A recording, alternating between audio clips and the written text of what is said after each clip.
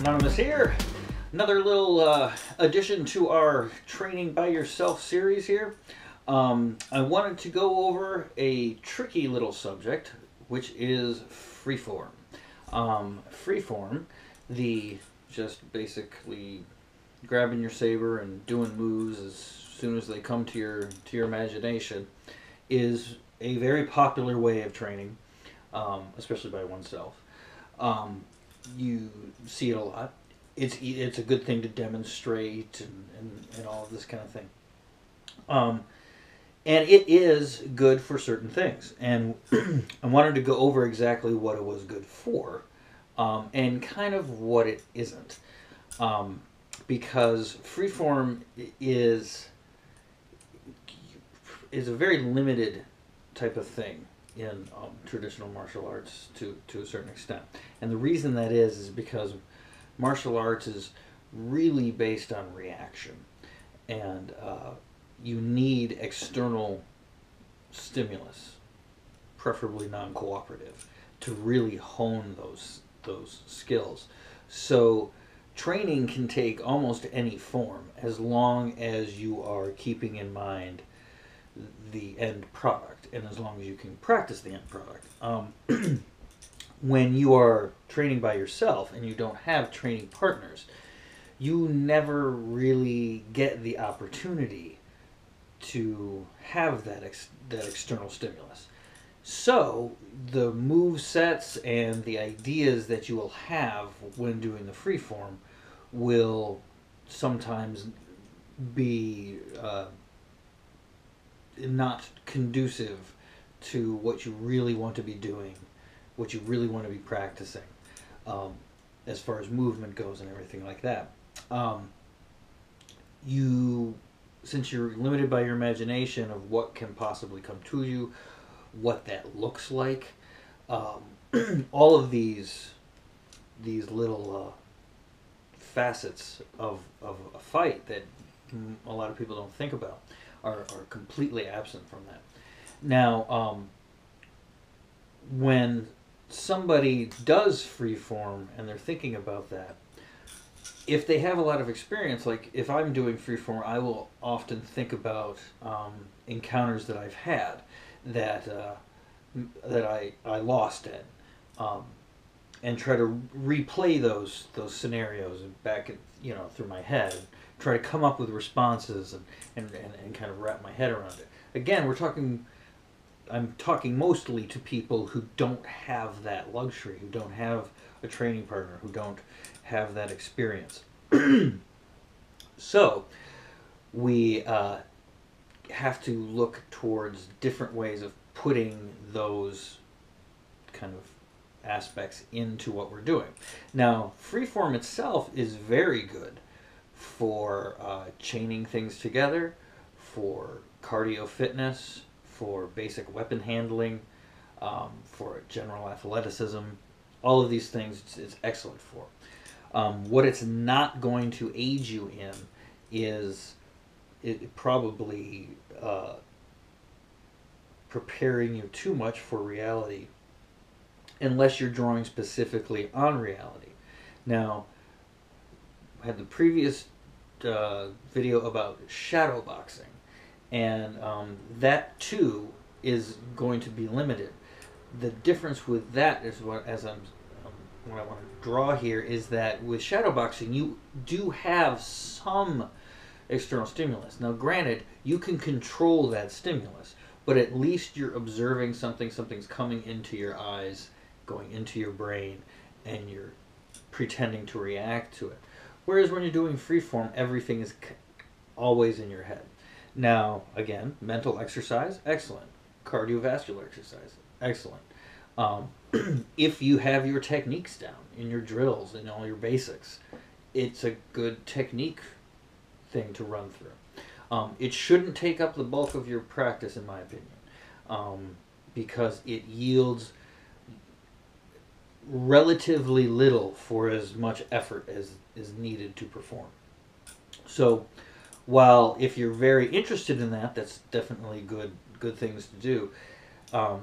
remember that your drills and your basics are where everything is going to be drawn from.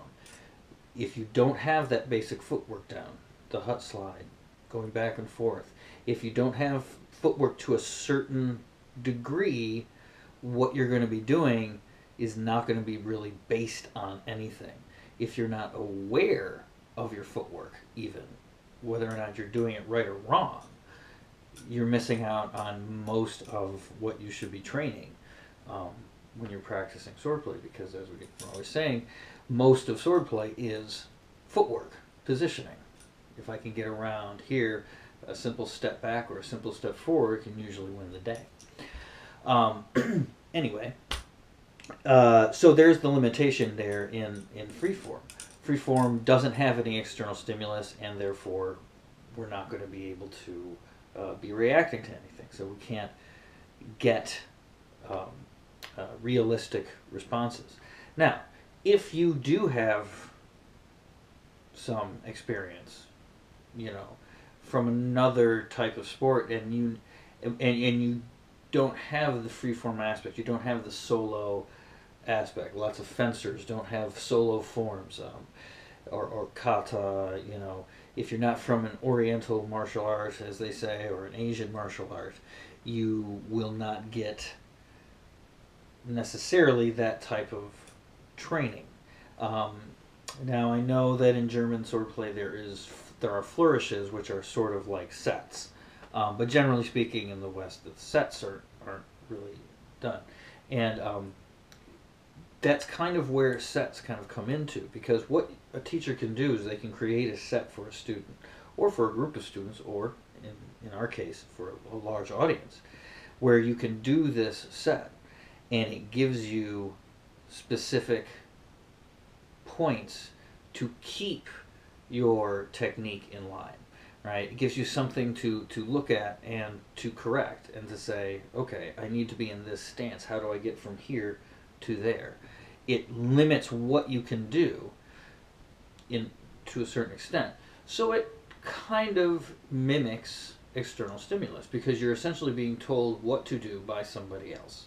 Now the learning process is much different from learning it on YouTube to learning it with a teacher. Obviously, a teacher is preferable. So if you can find a teacher or whatever, but if you could find a teacher, this video probably wouldn't be interesting you that much.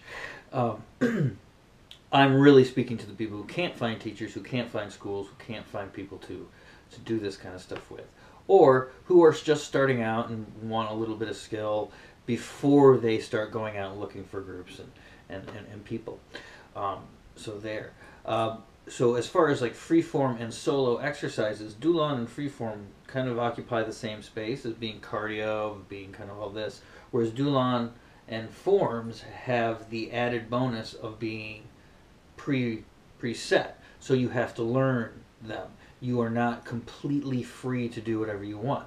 Because I will say this, that in an actual encounter, the feeling is not of freeform when I'm moving around and doing whatever I want. It is much the opposite. I find that I can't do almost anything that I want to do. And what I have to do is I have to find out what I can do, what's going to make the most sense to do, and how I can do it without letting them do what they want to do. So it's not, when you get one-on-one, it's not a free form setting, even though you are completely free to do whatever you want. If you swing too far off the line, you will get hit. If you come in and you don't cover yourself, you will get hit. If you advance before your weapon, you will get hit. These are just things that will happen. And so they constrain your technique. So constraining your technique to a certain set or what have you is a much more valuable exercise, in that it gives us more to do with, and it gives us more stimulus for the training purposes of preparing for possible sparring or partner work, that kind of thing. So there you go. So in that realm, I would recommend Dulon way beyond freeform. Over Dulon, I would recommend doing the bulk of your practice, doing drills and basics, working on footwork and basic technique. Basic, you know, blade work, footwork, body work, all of these things. That is really what makes or breaks an encounter or a fight or a competition or anything like that. Which fighter is better trained and which one has more of those skills available to them right there. So there. And fitness is definitely a part of it. So there you go. So some fun fitness is freeform, but remember, it's just fitness. Don't dwell on it. Really, really focus on your basics. Really focus on your skills, on your basic techniques, because that's what's going to win the day. All right. So, thank you for tuning in. Please like, share, and subscribe. Have a great day, and happy sabering.